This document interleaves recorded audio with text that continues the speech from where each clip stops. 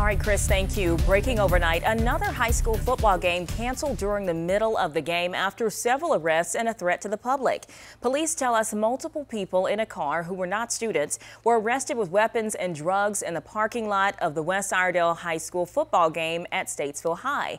Well, one of those individuals was 20-year-old Keontae Chambers, who was wanted for 8 outstanding felony warrants related to a shooting last month. Well, he's being held at the Iredell County Jail without bond. 28-year-old Shabazz Levet and Noel Alexander, who's 23, were also taken into custody after a small amount of drugs and a pistol with an extended magazine were found inside the car.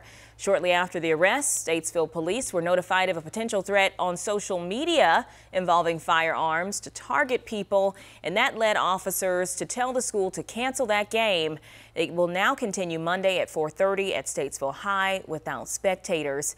This is just the latest incident to happen during a high school football game. One happened just a week ago at a CMS school where a fight broke out in the stands.